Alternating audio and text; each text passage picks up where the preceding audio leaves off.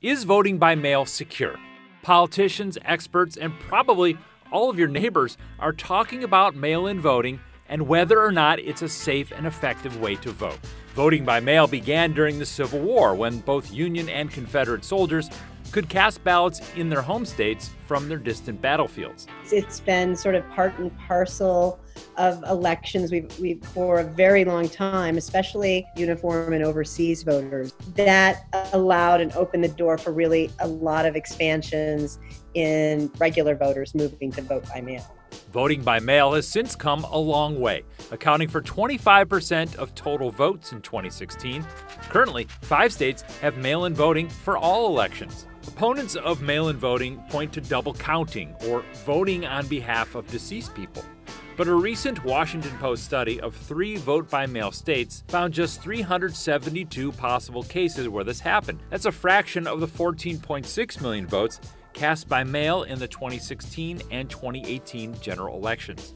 Fraud certainly is possible, but it's not nearly as widespread as some make it out to be. There's this constant tension in election administration right between security and access. So the more accessible we make the system, the more opportunity there is for fraud. I don't think it is widespread. I don't think there is massive amounts of mail fraud going on. But to say there's no fraud in the system is also, disingenuous. As far as the large-scale foreign attempts at vote-by-mail fraud, the FBI have recently stated that they have not seen a coordinated fraud effort and noted how difficult such an effort would be considering the decentralized nature of U.S. elections. However, Professor Atkeson does believe the rush to expand mail-in voting this year could make the system more vulnerable. So this really shifts things in a way that's not typical. And so, we're going to expect later ballots. Look, we've seen that, many ballots in these places have gone uncounted.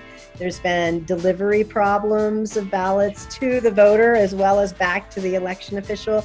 So, in states that have this down, it's not a problem, but in states that aren't used to it, it's really a big change. Even with those concerns, Professor Atkeson believes mail-in voting is a good option this year due to COVID-19. The circumstances are such that, we should all vote by mail as much as possible. I mean, the system is very strong, really. Election officials, work to make sure there's integrity to the system. We have to look at this as a single moment where we have to bend our system because of the circumstances, and then we need to go back and let states evolve naturally into processes that make sense for their voters.